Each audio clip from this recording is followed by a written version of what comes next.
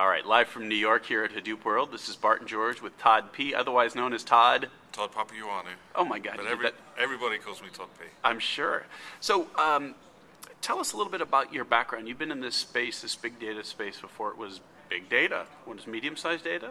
I think it was still big data. It was just, that we didn't call it big data. But yeah, I'm currently at Battery Ventures as an EIR there. Before that, I was at Yahoo as the chief cloud architect there. I was responsible for architecture and strategy across all of the global cloud computing infrastructure and platform as a service. Before that, I was at Teradata for 5 years, and before that, I was at Greenplum for 5 years, before it was even called Greenplum. So I like to think I've been doing this big data thing, before it was called big data. So EIR, Entrepreneur in Residence, how does one become one of those, and how did you decide to do that, and what does it mean?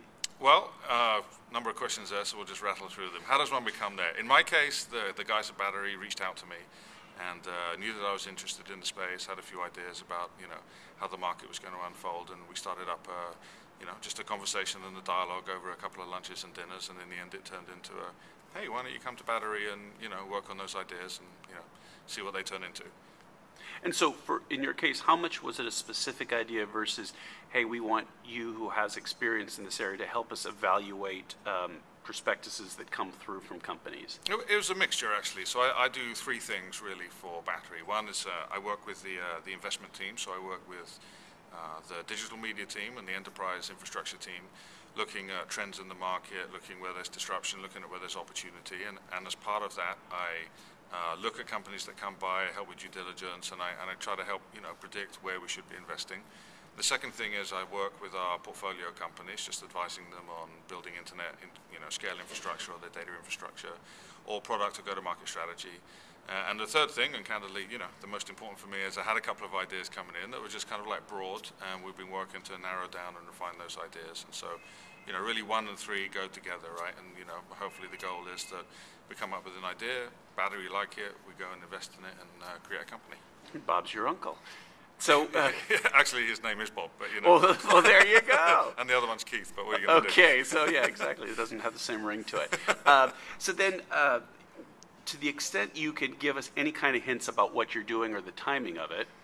Well, as they like to say in the business, real soon now. Watch this space. It's definitely in the big data space. I'd like to try to keep it a little bit stealth and under wraps at the minute, but things are going well so far. Well, so as you say, part of what you do is advise on what's happening in the space and trends. What are some of the trends you're seeing that, as you've been in the industry for a while, that maybe have surprised you, the way that Hadoop and big data have developed, and what is particularly interesting? I think what's interesting at the minute is that, we're really only 2 years into the formation of this market. I've been tracking this for a while. And at the minute, everybody has kind of like got, and here we are at Hadoop World, right? Got this, Hadoop mania is one way to look at it. But what I see a lot now in the market is that, there's a lot more companies starting to appear in the stacks above the plumbing.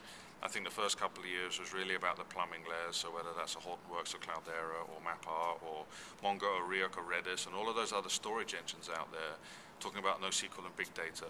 As consumers of that technology, most companies still had to assemble the components themselves and build applications on top. And so the natural evolution of the market is for people to start to build on top of the plumbing and say, okay, here's our kind of like application building enablement tools. And then I think where ultimately the value will accrue at the end of the market will be at the top for their analytic applications and vertical apps. And so we're kind of in this process of that unfolding around us as we watch, basically. And just to close with then, what has been the sort of the highlight or the takeaway that you'd have from the conference so far?